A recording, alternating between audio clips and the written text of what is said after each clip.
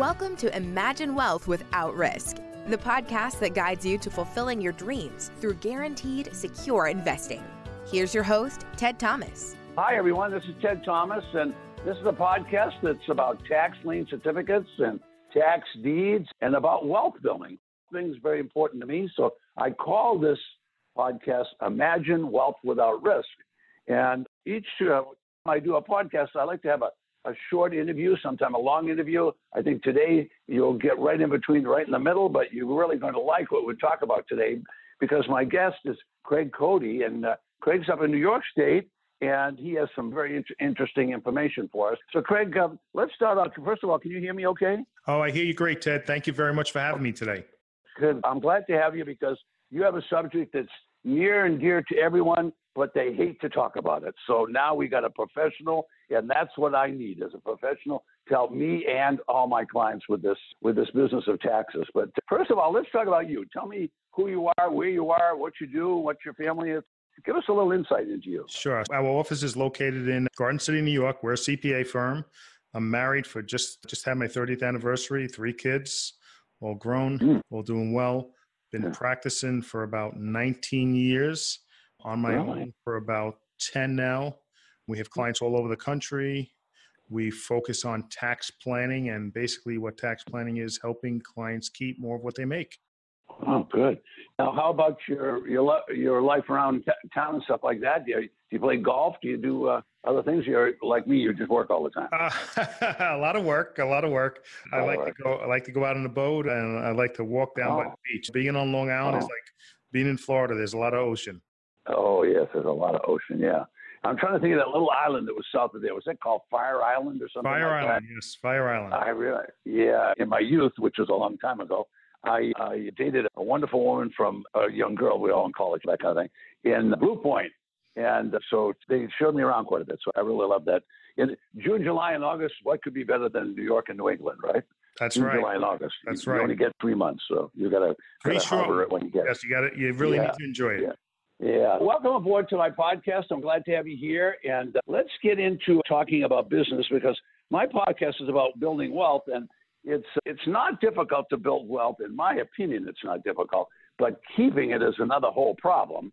And so you're specializing in tax planning and things like that. So let's talk a little bit about minimizing taxes and stuff like that. Now, I'm going to interrupt you a few times because I know what's going to happen with this kind of podcast because I've had guest speakers like you come on other things that I've done. And so I'm going to interrupt you from time to time so that you can give your contact information. The reason I do that is people in the car, when you're driving along, oh, gee, what was that guy's name? What was he doing? That kind of thing. And I want them to be able to communicate with you. So let me make my first introduction is, and what is the address where you'd want people to contact you? So we're going to actually have a landing page, which is going to be craigcodyandcompany.com/imagine wealth. And they can actually request there a free copy of our book, The 10 Most Expensive Tax Mistakes That Cost Business Owners Thousands. We will actually send them a paper copy. Wow. First of all, thanks for the book. We really appreciate that. But let's get the address out there slowly. So it's craigcodyandcompany.com/imagine wealth, and we'll make sure you have that in the show notes. Okay, good show. I love all that. And you have a book that you wrote, or you did with your partners, or how'd you do that? I wrote this one. My first one was Secrets of a Tax-Free Life. I co-authored. That was an Amazon bestseller. Nice. I wrote myself, and it talks about different things that business owners should be doing to keep more of what they make. Okay. Let's just talk about it. Let's get right into it. So tell me about some proactive planning that we should start thinking about to minimize the taxes. Well, how about just taking the time to plan? Most people do not take time to plan. And what most CPAs consider tax planning is sitting you down in late November, early October and say, you need to make a $32,000 payment by January 15th. That's what they consider tax planning. We look at tax planning as ways to help you take advantage of the tax code and keep more of that money. All right. So give me some examples of that. Okay. How about operating out of the correct business entity? Are you operating as a sole proprietor? Are you operating as a partnership? Corporation and S corporation, is it the most efficient vessel to operate your business? And typically what happens is the person wants to open up a business. They speak with their attorney and he says, oh, former LLC or form an S corporation, Right. there's no Right. communication between the CPA, the client, and the attorney. So if they take a little bit of time, they could usually save significant tax, because having the wrong entity can hurt you from a tax perspective. Well, I have people that listen to my podcast, and the people that I've been doing business. I've been in the same business for the last 25 years, and I have some people that make an extra 25 or 30 or even 50. I don't want to brag too much, but I have people that do 100. They make $50,000, and they haven't even thought about how they're going to hold on to it. In addition to whatever else they're earning, they have suddenly purchased this house at some rock bottom price from the tax man, and then they resell it, and you get the idea. They make a huge amount of money. So what should they? So while they are getting ready to do this, they should be doing what? They should be doing just running it just like they run a regular business. If they're able to have a retirement plan, can they hire their kids? Can they have a home office? Okay, how about a home office? Let's start with that. You said before, you're standing in your home office, right? Right, actually, I am. So what that does is that opens up the opportunity to now your commute, if you have two offices, is no longer a commute. It's travel from one office to another. And how about the home athletic facility? Did you ever hear of that one? No, I never did. You mean that gym I've got in the other room? How about that gym? And even better, how about that pool out back? Oh, my pool hasn't even been swimming for a month. Oh my God! Well, anyway, but as long as it's available for the use of your employees and their families, it's deductible if it's part of your home athletic facility. I got it. Gee whiz. No, I never thought of that. That's really right. great. Okay, so those are a couple of the kind of things. And when people come to you, do you usually bring them in and do like counseling, or can they do this on the phone? Or how do they do this? So we actually have clients all over the country, and we're in New York, so we typically do it via Zoom. So our process is we'll have a call. They'll send us some tax returns. We'll do an analysis. We'll get them on a Zoom call. We'll go through the analysis, and we'll say, okay, looks like we could save you $25,000 a year. Oh, I love Simple this. planning, This is no great. rocket science. So my client that's sitting here in Florida or sitting over in someplace in Texas can be working with you just like working at anybody in their hometown. All across the country. The internet's a wonderful thing. Oh, man, that's terrific. I'm glad to hear that. Okay. Tell me about some of these mistakes these people make. I know they make them, that's for sure. How about not hiring their family when they can? Maybe they have kids that are doing work in the business, all right? Yeah. And under the new tax code, you could hire your kids as long as basically they're over 7 years old and you pay them a reasonable wage. They can make up to $12,000 a year, and they won't pay tax on that money, and neither will you. Really? Up to $12,000, you have to pay Up to $12,000, exactly. They put some of that money into a Roth IRA, and by the time they're 40, they have a lot of money, right? Wow. Oh, exactly. A lot. Or maybe they buy some tax lien certificates inside that Roth IRA. Exactly. Yeah, they can do anything in those IRAs now. I have people buy properties, buy tax liens. Yeah, do the whole thing. I like that. Okay, good. So not hiring. Give me a couple of those more mistakes. How about taking advantage of qualified business income, which is part of the new tax law, which allows you to write off up to an additional 20% of your income? That person that maybe makes $300,000 gets an extra $60,000 deduction. And there's a couple of things sometimes they have to jump through a few hoops to make sure they qualify for it. But, just taking the time to plan and make sure you could actually take advantage of that. So that $60,000 deduction could be worth what, 20 grand? I was going to say at least 20 grand. Yeah, I was thinking more than that. Let me ask you this. What is it? What is that? A qualified, what did you call that? It's called the Qualified Business Income Deduction, Section 199. It's part of the Trump tax plan. And then there's some people, depending on what type of business they're in, they're limited in the deduction unless they meet certain other criteria. So that's where planning comes in. Yeah. If you're going to make a lot of money, you should start planning right away because what the heck? Why do all that? You might be able to cut off 2 or 3 years of work just by not paying it all to Uncle Sam, having more money to work with. Exactly. So I don't know anything about a qualified plan. Can you talk about that a little bit? What that means? The qualified business income. It's just the way the government decided to break it up. There's what they call qualified business income, and they called specified service business income, and that's something you should probably leave up to your CPA. But just make sure you have some conversations with him or her before the end of the year. Okay. Make sure you're able to fully take advantage of it. Yeah. Okay, I really appreciate you taking the time to walk us through this. Tell everybody who you are again, Craig. So I'm Craig Cody. I'm a CPA. We're based out of New York. We have clients across the country, and our website is craigcodyandcompany.com. And if you go to /Imagine Wealth, we will give you a free copy of our latest book, The 10 Most Expensive Tax Mistakes That Cost Business Owners Thousands. Is that like a downloadable book, or is that an actual book? That's an actual book, paper copy. Wow, paper copies. Something they can put in their briefcase when they're on the train or get some extra time waiting at the dentist office or something. That's right. Yeah. Perfect. Okay. All right. You've been doing this for 20 years now, or real close to 20 years. Tell me about some of the biggest mistakes that people make. Now, I'm going to tell you, I've got a lot of clients that make money, but they don't do any of the planning you're talking about. And they don't know, if you told them, now I'm not telling them, you tell them, if you told them they could get 100 tax deductions because of the way they do things the right way, they might believe you. But the average guy doesn't believe that this tax code is set up to help business people. It doesn't matter what's a dental practice or a practice of buying tax liens and deeds. It doesn't matter what the business is business, right? Some parts are unique. And so what are some of the mistakes these guys make? And I know that they don't do it. How do we get them to make the change? In other words, I like to get people motivated so they actually do something, but now we got to get them motivated not to just do something, but keep the money that they have. So how do we get them motivated? So let's just say our average business owner client is saving somewhere between $20,000 and $30,000 a year in taxes. So if that doesn't motivate you, I don't know what will. But you should be communicating with your CPA and saying, what can I do? Okay. What can I do differently to save some money? And typically when I ask a client or prospective client, when was the last time your CPA came to you with an idea to save taxes? They look at me, they get that glazed over look in their eyes because that's not the conversation. Most CPAs are focusing on putting the right numbers in the right boxes, which is great. You need to do that. But take it to the next level, have some conversations and say, what can we do differently? How can we save some money? Okay.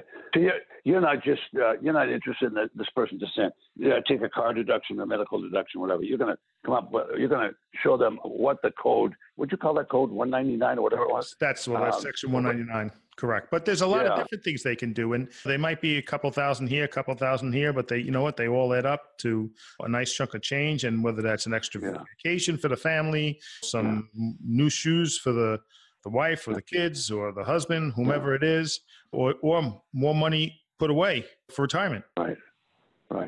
Who are you looking for as a client? Because that's important because, you know, in the podcast, we get all kinds of people that listen to us, and some are just starting. Some have been, they're old pros. Some of them have stuck with their same CPA for 30 years and whatever. But who are you looking for a client? Who's the best client for you? Our clients are business owners that are paying taxes. Business owners paying taxes. I've got a lot of those. I'm sure got a lot of stuff. That's good. Yeah, and any certain income, or you're open to that? Typically, somebody that's making over $150,000 plus. So the more taxes they're paying, the more help we can give them. Okay, and so you're looking for someone you can help them save, say, $15,000, $20,000, $30,000, which is correct.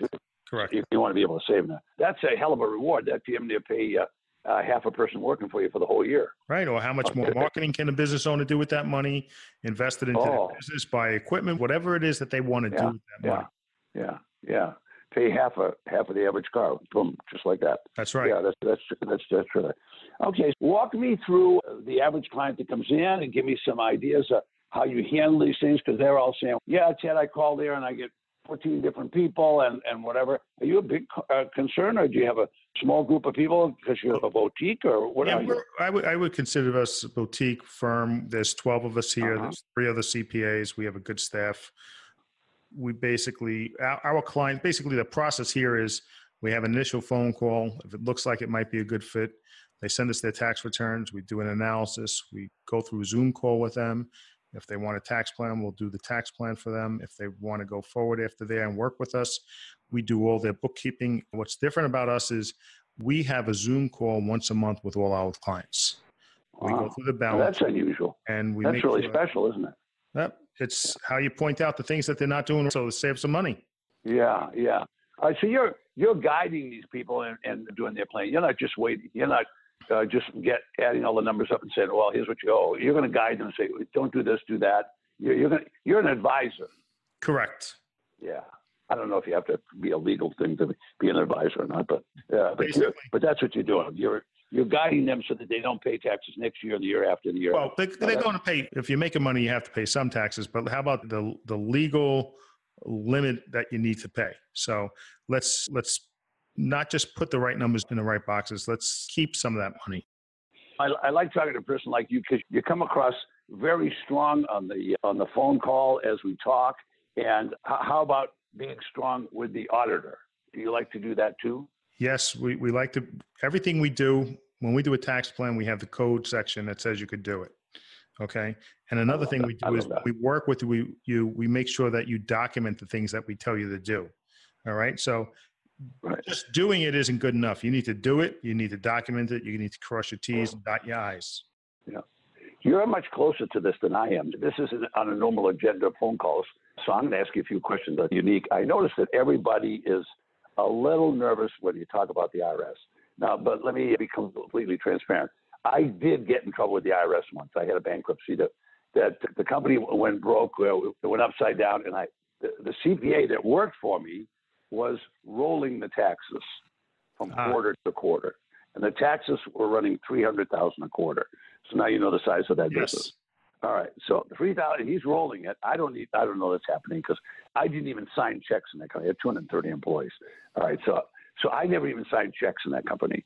And he rolled it and rolled it. Anyway, the company went upside down. And of course, I was the president and the founder of the company and was responsible for that debt when it came down. Yes. They came to visit me and praised me, apprised me, whatever the correct word was, of what my liability was. And I said, oh, my goodness. I said, here, all this crisis coming down around my head. How do we handle this? So I ultimately had to pay them. And I'm going to say something that might not be beneficial, but maybe it is. The IRS never gave me a bad time. They said, look, you owe this money. How are you going to pay it? And I said, all right, here's what I'll do. And they said, okay, if you can't meet your payments, you need to call us and tell us what's going on and why. And you know what? There was a couple of times I couldn't meet the payment. It took me more than a decade to pay off those debts. And they never hassled me in all that time. Now, can you imagine this? Everybody's terrified of the IRS. And I said, you should be more terrified of someone out on the street that's going to do something to you than you should the IRS. They never gave me any problem at all, but they told me I owed it. Now, I wasn't going to go anywhere. I wasn't going to skip the country or do anything like that. I had no intention of any of that. And maybe they knew I wasn't going to. I don't know what, but they never hassled me. So the guy that advised me I remember him well. He said the same thing you said. Just give them all the documentation after we've checked it, and this is what you're going to have to do. And are you prepared to do that? And I said, of course. He said, what are you going to do if you can't do it? I said, I guess I have to tell them I can't do it. And that's the way we did that thing for a decade. Can you believe that? You know what? The IRS, basically, they just don't want you to ignore them. If you communicate with them, you'll be okay. Yeah.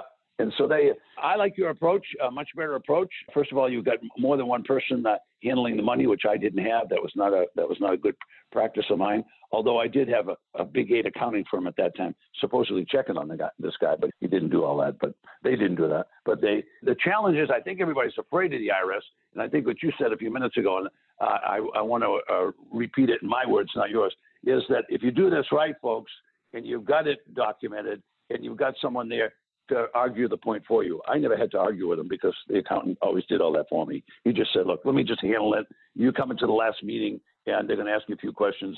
Did you agree or disagree? And that's all I ever did. And I suppose you run your practice much the same way. Correct. You're one-on-one. How many people get audited out of 100,000 people? Do they have numbers on that? I think their audit rate is probably less than 2.5% on Schedule C's, and I think it's less than 1% on corporations. It's a low number, but you know what? Here's the thing: if your number's coming up, you want to make sure you're doing everything correct. Yeah, so that's why we make sure the client is documenting what they're doing, and this way, if they do get audited, it's not a big deal. Okay. All right. I want to ask you a few questions, which I'd like you to volunteer. Tell me more about what you'd like people to know about you, because I only prepared a half a dozen questions, and I know there's a lot more that you'd like to tell people. So I've got at least another 5 minutes to go. So if you'd like to tell us more about you and your firm and what you can do for people, I'd like you to do that. Believe me, the audience needs, and I'm highly recommending, the audience needs what you have. And before you start with who you are and your web address so people can get that free book. Sure. Okay. I'm Craig Cody. I'm a CPA, and our website is craigcodyandcompany.com/imagine wealth. And if you Google me, I better come up number one. And what we do is we work with business owners and we help them keep more of what they make. So depending on what industry they're in, as long as they're making money and they're paying taxes, we could typically save them a nice chunk of change that they can then take that money and do what they want, whether it's put money away for retirement, put money away for their kids' college, go on vacation, buy shoes, invest in their business. There are those that take that money and they use it for marketing, so they really compound it. We work with our clients on a regular basis. There's a lot of communication going on. I'm a big believer in communicating. I think I'm a pretty good communicator. I learned my first career, I was a New York City police lieutenant, so I learned how to communicate with people across all different walks of life. And oh boy, I think you should just make sure you're speaking with your CPA on a regular basis. Okay, now for people who tuned in late that haven't listened or just get on the podcast, tell them how you do this communication, because I think you're very unique. You might not think you are, but I think you're pretty darn unique because you're using Zoom. And tell people a little bit about that don't know. Sure. Once you become a client of ours, we do all your bookkeeping, and we have a monthly call via Zoom where we go through your P&L, your balance sheet, and we talk about what you're doing and what you need to be doing a little differently, and making sure you're taking advantage of all the different things within the tax code that's going to save you money. Okay, so I'm going to give you a quick example, and that might remind you to tell me some other things. So I had two different dentists come through my class and recently, and one guy, he had really paid a lot of taxes, a lot, as he's running. And I was not his advisor for any of that, of course. But he came through my course, first through my course materials, and then to basically a webinar, and then he came to an actual seminar, and I taught him how to buy these tax defaulted properties. He lived out in the middle of Kansas, and so there wasn't very much right around where he lived because it's very rural. So he went to Kansas City, and his wife was really upset because she didn't like him to spend all this money. And on the way to actually doing something, I introduced him to a person like yourself. And but the two of them called me back in a very short period of time, like in a month and a half, and said, we can do more deals. And I said, why can we do more deals? Suddenly we couldn't do them 2 months ago. He said, we found out how to save $70,000 on the last 2 years' taxes. I said, you guys kidding me? And they said, no. The only reason they wanted me to know is because I introduced the two of them. And I am such an advocate of what you're doing that I can't encourage people more to do this. This guy took that money, he went to Kansas City, he bought properties at a tax auction. Sure enough, he got finished with the auction, and within the same day, he actually sold 3 of the properties in the same day. Wow. But showed up late, and he doubled his money. He just doubled his money. That was just absolutely amazing. And here he was making all that money, and now he just made all that much more. The point is, he saved all this money. Now he had a ton to spend, and now he even made more money. I'm a big advocate of what you say. Okay, so I'll button it up for today, unless you have any other things that you want to tell us about. And if you do, I've got a few minutes left. The only other thing is I'd like to plug, we just came out with a podcast. Oh, great. Okay with you. It's actually the Progressive Dentist podcast. We have a lot of dental clients, and that's why we decided to go with the Progressive Dentist podcast. But that's available on iTunes. And I really just you should be communicating with your CPA. You should, if they're not, you should reach out to them and try. And if not, then you have to make a decision and maybe move on and find somebody that will communicate with you, because whoever it is, the more you communicate with them, the more they should be able to save you money. Okay, and you do that by using Zoom. You're right up to date. You're doing things where it doesn't matter where they are in the country, and they can communicate with you or one of your staff people and do it face to face, see each other. Exactly. Face to face is hard to get with a CPA today, but if they can do that in your office, and you can do it electronically, I think that's wonderful. I really appreciate you being on board. I think I interrupted you, so go ahead and jump right in. Do you think how much time you spend commuting to go and meet people, or if you're a business owner, you have to leave your office, or what? Here, you pop on. I have clients as far away as Oregon, and we're in New York. So you pop on Zoom, get ready, and there you are, and you're done. There's no commute. Everybody's happy. Everybody's comfortable. And you can record it if you want. Exactly. And I don't have to get dressed up. but you have to dress from the hips up. That's right. That's right. That's right. Put on a shirt anyway. I got that. Craig, thank you. It's been a delight. I look forward to seeing you along the road, and anything I can do to help you, just yell back at me, okay? Ted, thank you very much for having me. I appreciate it. You're welcome. Believe me, it's my pleasure. I hope we can help generate some new business for you. Thank you. Hi, this is Linda. Don't forget you can listen to more episodes at Ted.Thomas podcast.com. You can also listen to Imagine Wealth Without Risk on iTunes, Stitcher, Google Play, and Spotify.